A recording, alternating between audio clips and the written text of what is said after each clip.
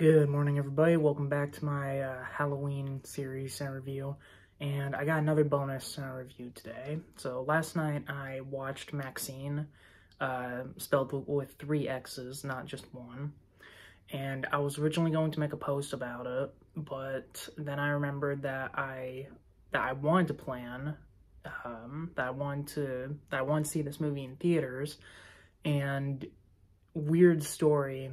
Over the summer, my family took a vacation over in Colorado, and we went, I think, on the weekend that Maxxxine released. So I decided, like, okay, I'll just see the movie when we get back. Well, we were only in Colorado for a week, and by the time we got back, the movie got pulled from theaters.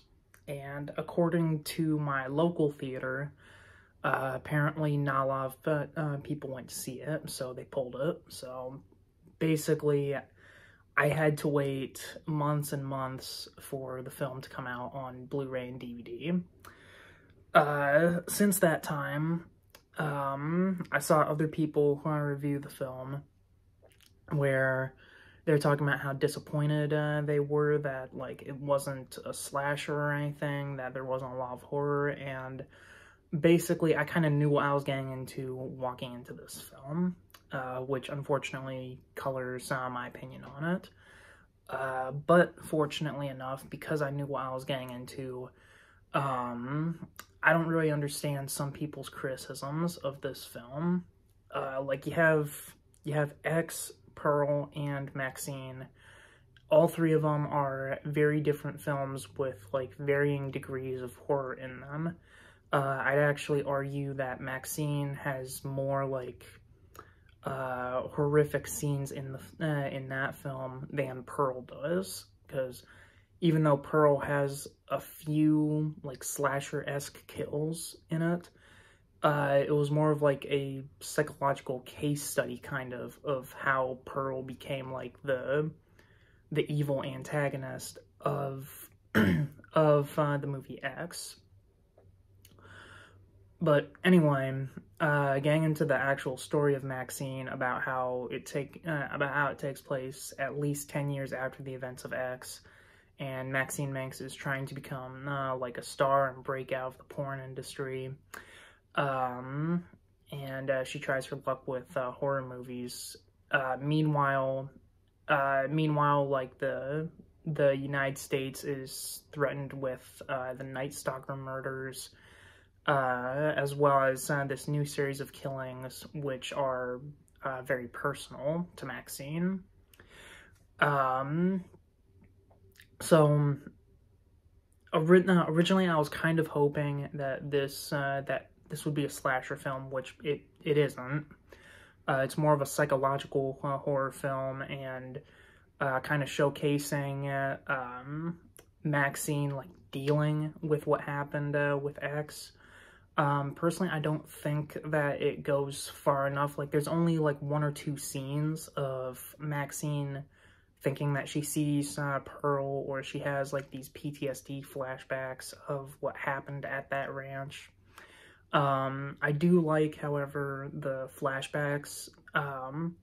They're shot and edited in a way where it looks like really old school style film. Where, like, I don't see a lot of movies that, like, do that choice for flashback sequences. If there's one thing that I could compare it to, it would probably be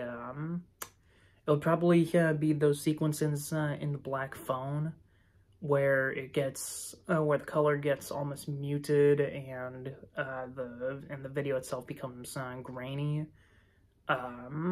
It kind of reminds me of that, but not quite.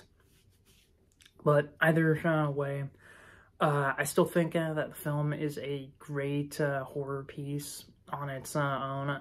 Really, the only knock I have against it is that there weren't a lot of slasher kills. There weren't a lot of kills in general up until, like, the climactic fight scene, I guess you could call it.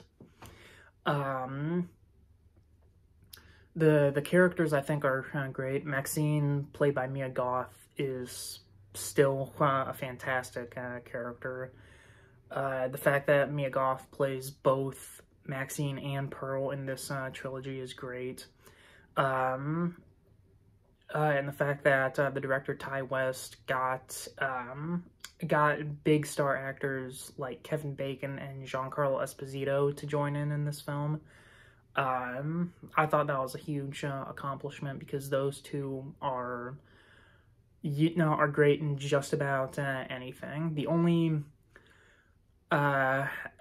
thing that I've really seen Esposito in that I didn't really care for was Abigail, and that's only because of how small and minuscule his role was in that film.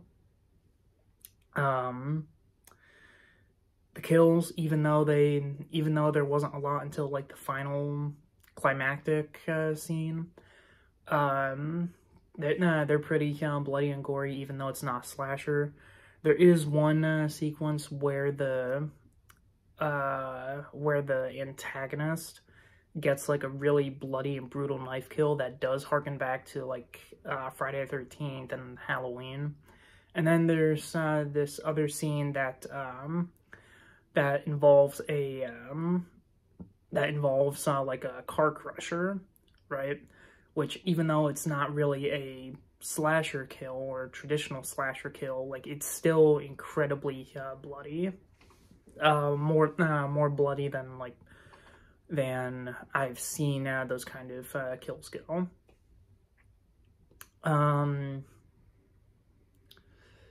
Aside from that, like, it was shot great. The editing was pretty good. Like, I really liked the 80s callbacks, especially like that little split screen that they did in the film, because a lot of movies from the 70s and the 80s did that. The music was nice. The electro synth kind of reminded me of a lot of other 80s throwback films, such as the Terrifier franchise. So that was always a welcome addition.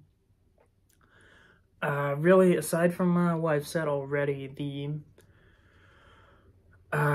the only other kind of thing that really bothered me, narrative-wise, was that one kill I mentioned, the one that involves a knife, and it's very reminiscent of a slasher kill. The morning after, Maxine visits the crime scene because she doesn't know what's going on, and she arrives just as the detectives are taking the corpse out of the building, and it's covered in a linen sheet, right? And the minute the detective sees Maxine, she lifts the sheet to reveal who it is, in an obvious way to get at her. And I'm not a police officer or a detective, but I gotta wonder, in what world is that acceptable for a police officer to lift the linen and reveal a dead body to the public? Because to my knowledge, they're supposed to do that in protocol, to, like, in case it's somebody that the person knows, which in this case Maxine did know who the body was, and they're trying to, like, mitigate damages that might cause to the public. So I don't know.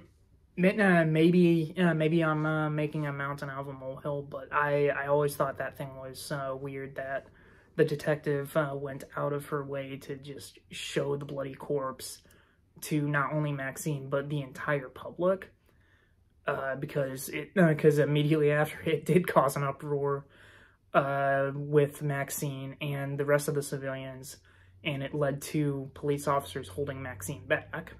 But other than that, this was a great movie. I was a little bit disappointed at first that it wasn't a slasher like the first two films. But I do appreciate that Ty West went more with the psychological horror.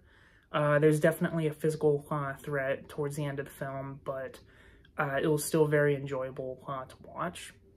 But that's it for this review, and I will see you guys in the next one. Bye.